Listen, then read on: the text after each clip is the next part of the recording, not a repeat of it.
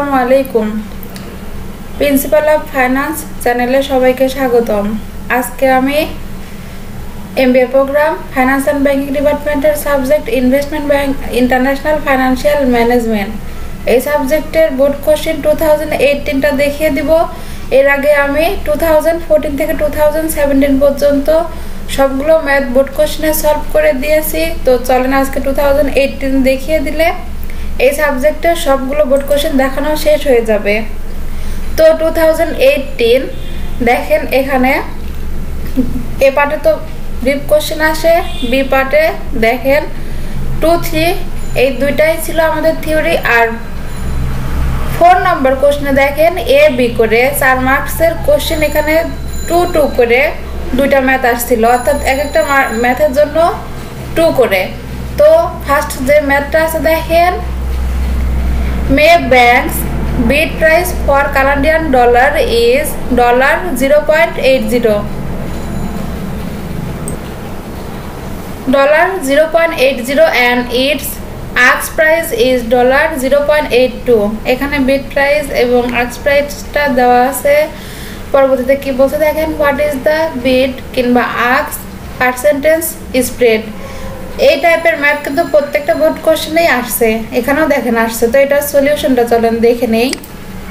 ফার্স্টে কি করব দেখেন, গিভেন বিড প্রাইস $0.80, আস্ক প্রাইস $0.82 লিখে নিব। দেন কি করব, we know bid or ask percentage spread is equal to সূত্র লিখে নিব, ask price minus bid price divided ask price into 100। তো সূত্র লেখা যখন শেষ, সূত্র অনুযায়ী এখন শুধু মানগুলো বসিয়ে ক্যালকুলেশন করে নিব। দেখেন তাই করছি, 0.82 minus 0.80 divided 0.82 into 100। Total calculation করার পরে অ্যান্সার আসছে দেখেন 2.44%। তো এটা প্রবলেম 4 এর রিকোয়ার্ড এ এর অ্যান্সার। এখন রিকোয়ার্ড বিটা চলেন পড়ে দেখি কি বলছে। If a euro is worth $0.80, what is the value of the dollar in euro? তো এখানে দেখেন একটা মান দেওয়া আছে আর আমাদের বের করতে বলছে what is the value of dollar in euro. তো চলেন ম্যাটার সলিউশনটা দেখে নেই। ফার্স্টে দেখেন কি করছে, given US dollar 0.80 is equal to 1 euro।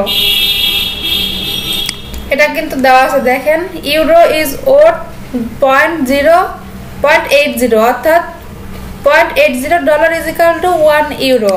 তো এটাই দেখেন এখানে লিখছি। তাহলে এখন ঐকিক নিয়মে করব, US dollar 1 is equal to 1 divided 0.80 euro. পরবর্তী লাইন দেখেন 1 US dollar is equal to, এটা ক্যালকুলেশন করে আসছে 1.25 ইউরো, অর্থাৎ 1 US dollar is equal to 1.25 euro. তো এই ছিল প্রবলেম 4 এর রিকোয়ার্ড বি এর ম্যাথটার সলিউশন। আশা করছি সবাই বুঝতে পারছেন। এখন চলেন পরবর্তী ম্যাথটা দেখে নেওয়া যাক। পরবর্তী দেখেন প্রবলেম 5 এ যে ম্যাথটা আসছে, ম্যাথটা পড়ে দেখি কি বলছে। অ্যাজিউম পোল্যান্ডস কারেন্সি দ্য জলটি is worth $0.17 and the Japanese yen is worth $0.008. What is the cross rate of the zloty with respect to yen? That is, how many yen equal a zloty? তো এই ম্যাথটা চলেন সলিউশনটা দেখে নেই। এই math আমাদের বিবিএ প্রোগ্রামে ছিল, আমরা কিন্তু ওখানে করছি। তো এখানে দেখেন ফার্স্টে কি করছে, given that US dollar 0.17 is equal to 1 zloty। তো US ডলার এখন লৈকিক নিয়মে করে নিব, US dollar 1 is equal to 1 divided 0.17। পরবর্তী লাইন দেখেন US dollar 1 is equal to zloty 5.8824 আসছে। পরবর্তীতে দেখেন আবার লিখব, also given that US dollar 0.008 is equal to yen 1। কারণ এখানে দেখেন বলা ছিল, এখানে দেখেন দুইটা অ্যামাউন্ট দেওয়া ছিল US ডলারের ক্ষেত্রে। তো এই দুইটা দিয়ে ক্যালকুলেশন করছি। দেখেন পরবর্তীটাও এখন কি করব, পরবর্তী line US dollar 1 is equal to 1 divided 0.008 yen। পরবর্তী লাইন দেখেন কি হলো, তারপরে US dollar 1 is equal to yen 125। তো এখন আমরা কিন্তু দুটো অ্যামাউন্ট পেয়ে গিয়েছি। এখন কি করব, নাও উই ক্যান রাইট জলটি 5.8824 is equal to EN 125। তো এখানে যদি 1 নেই, ঐকিক নিয়মে ম্যাথটা করি EN, এখানে দেখেন 125 ডিভাইডেড 5.8824 ক্যালকুলেশন করলে জলটি 1 সমান আসছে দেখেন EN 21.2498। তো এটাই ছিল প্রবলেম 5 এর ম্যাথটার সলিউশন। আশা করছি আমি ম্যাথটা বোঝাতে পেরেছি। এই ম্যাথটা এইভাবে করতে হবে, আসলে কোনো সূত্র এইভাবে নাই, ঐকিক নিয়মে অ্যান্সারটা বের করতে হবে। এই তো পরবর্তী যে ম্যাথটা বলছে দেখেন প্রবলেম 7 ম্যাথটা চলেন পড়ে দেখি কি বলছে। Assume that the following spot exchange rate exist today.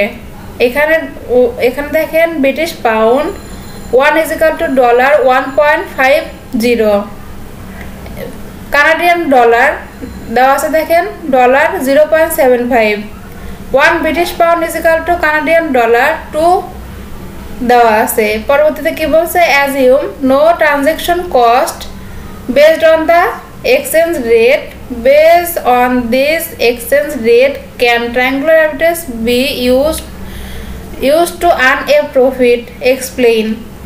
আমাদের এখানে ট্রায়াঙ্গুলার আর্বিট্রেজে ম্যাথটা করতে হবে। তো ম্যাথটার সলিউশনটা চলেন দেখে নেই। ফার্স্টে দেখেন কি করছে, গিভেন দ্যাট দিয়ে সবগুলো আমরা লিখে নিয়েছি। British pound 1 is equal to dollar 1.50, Canadian dollar is equal to US dollar 0.75, আর এখানে দেখেন 1 British pound is equal to Canadian dollar 2।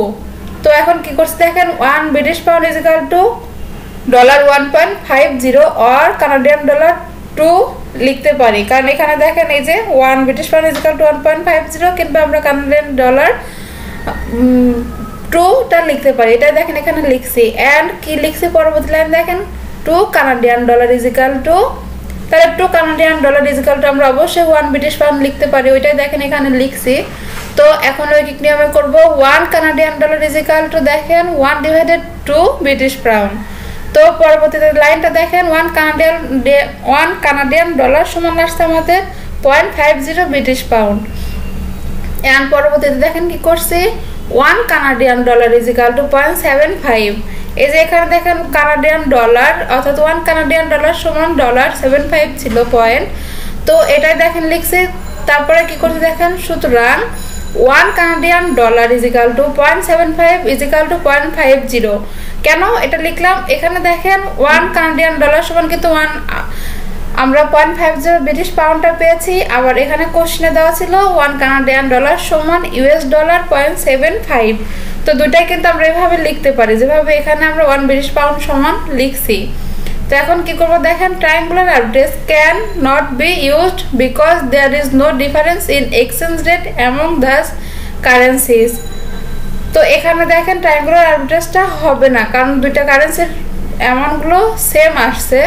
তো এই ছিল প্রবলেম 7 এর ম্যাথটার সলিউশন। আশা করছি আমি ম্যাথটা বোঝাতে পেরেছি। পরবর্তীতে দেখেন বি পার্টে আর কোনো ম্যাথ নাই, সি পার্টে এখন ম্যাথ আছে। সি পার্টে দেখেন দুইটা ম্যাথ। তো প্রবলেম 14 ম্যাথটা চলেন পড়ে দেখি কি বলছে।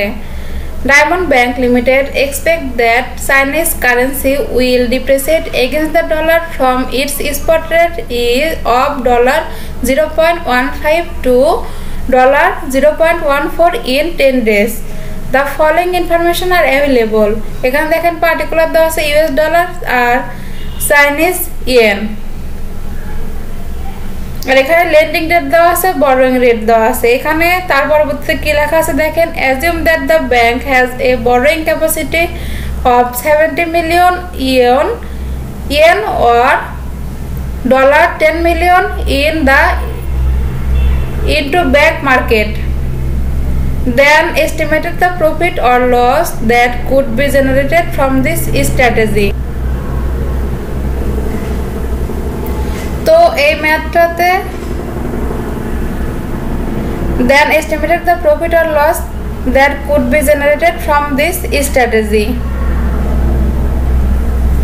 তো এই ম্যাথটাতে আমাদের ডিপ্রিসিয়েটের ম্যাথ, এখানে দেখেন বলা ছিল assume that the bank has to borrow capacity 70 million yen or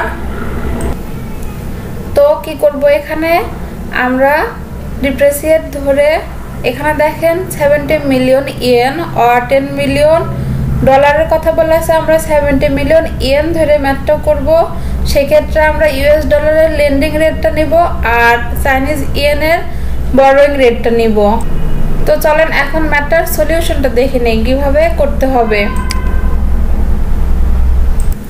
ফার্স্টে দেখেন given that দিয়ে লিখে নিব given that spot rate SO is equal to $0.15 forward rate FO is equal to $0.14 পরবর্তী দেখেন অ্যামাউন্ট অফ বরোয়িং সেই ক্ষেত্রে চাইনিজ ইয়েন 7 মিলিয়ন এখানে দেখেন 70 মিলিয়নটা লিখে নিয়েছি এখন কি করব conversion yen two US dollar এই ইয়েন কে আমরা এখন কনভার্সন করে ইউএস ডলারে রূপান্তর করব সেক্ষেত্রে দেখেন 70 মিলিয়ন ইনটু 0.15 নিলাম এখানে 0.15 কেন গুণ হলো কারণ বিপরীতমুখী একটা ইয়েন একটা ডলার ছিল এখানে দেখেন এগুলো ডলারে দেওয়া ছিল S1 FO এর রেট আর আমাদের এই যে 70 মিলিয়নটা কারেন্সিটা ছিল আমাদের ইয়েন এর জন্য বিপরীতমুখী বিধায় এখানে আমরা গুণ করছি তো এখানে দেখেন आंसर আসছে US dollar 10 million and 5 lakh তারপর বলতে দেখেন কি করছে টোটাল ভ্যালু অফ ইনভেস্টমেন্ট এখানে কি করব প্রিন্সিপাল প্লাস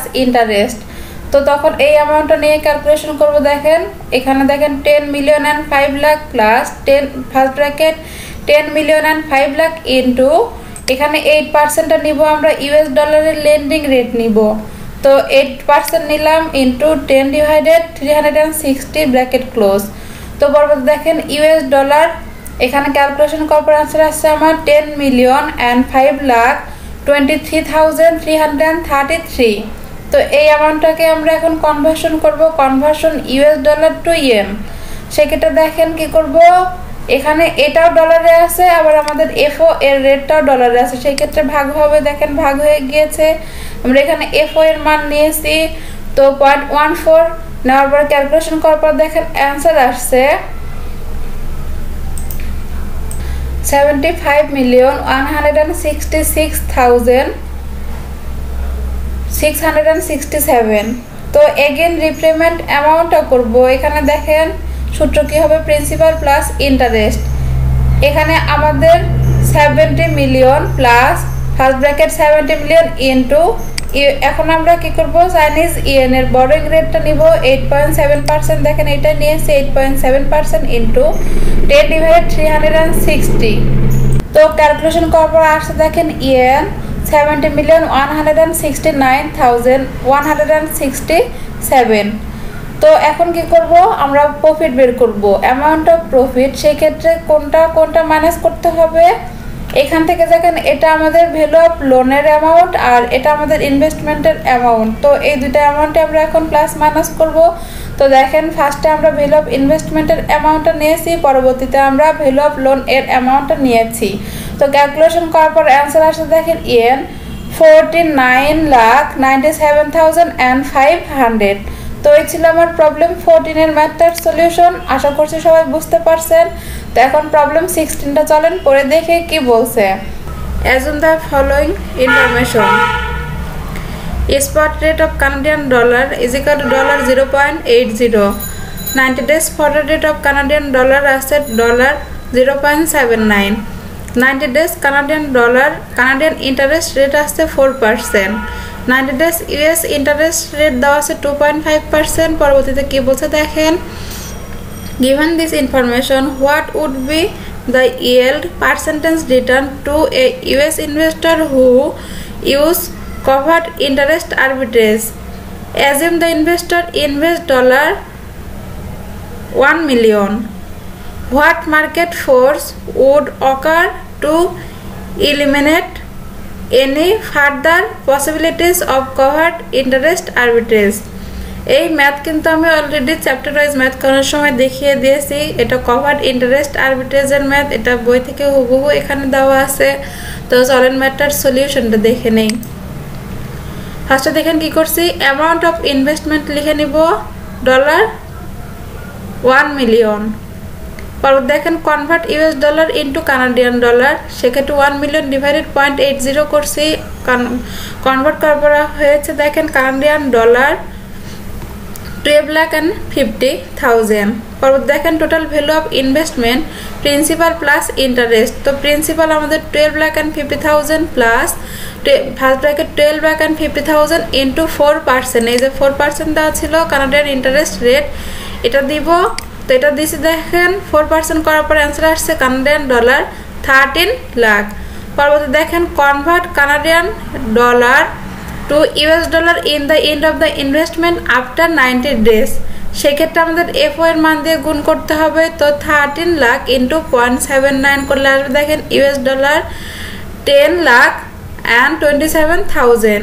এটা দেখেন বলা ছিল এখানে ডলার 0.79, কিন্তু এই অ্যামাউন্টটা আমাদের কানাডিয়ান ডলারের জন্য বিপরীতমুখী বিধায় আমরা এখানে গুণ করে নিয়েছি। তো অ্যামাউন্ট অফ প্রফিট বের করব, দেখেন amount of profit is equal to তখন এই টাকা মাইনাস আমাদের যে ইনভেস্টমেন্ট অ্যামাউন্ট ছিল 10 লাখ, এটা দিয়ে আমরা ক্যালকুলেশন করছি দেখেন 10,27,000 মাইনাস 10 লাখ করলে আসবে 27,000। তো ইএল রিটার্নটা বের করতে হবে, the El return is equal to 27,000 into 100 divided 10 lakh or 1 million, calculation করলে অ্যান্সার আসবে 2.7%। তো এটা ছিল আমার প্রবলেম 16 এর ম্যাথটার সলিউশন। এই ম্যাথটার মার্কেট ফোর্স দিতে হবে, কারণ এখানে বলা ছিল, এখানে দেখেন হোয়াট মার্কেট ফোর্স, এই যে মার্কেট ফোর্সটা দিতে হবে, এই জন্য দেখেন মার্কেট ফোর্সগুলো লিখে নিয়েছি। প্রথমটা দেখেন the Canadian dollars spot rate should rage and it's forward rate should fail. পরবর্তীতে দেখেন the Canadian interest rate may fail and the US dollar rate may raise। তো এই ছিল আমার প্রবলেম 16 এর ম্যাথটার সলিউশন। এর মধ্যে দিয়ে আমার investment banking and international financial management এই সাবজেক্টের চ্যাপ্টার ওয়াইজ ম্যাথ সহ বোর্ড কোশ্চেনের সবগুলো ম্যাথ দেখানো শেষ। আমি পরবর্তী ভিডিওতে অন্য একটা কোনো সাবজেক্ট নিয়ে আপনাদের সামনে হাজির হব। ততক্ষণ পর্যন্ত সবাই ভালো থাকবেন। আজকের মতো এই পর্যন্তই। আল্লাহ হাফেজ।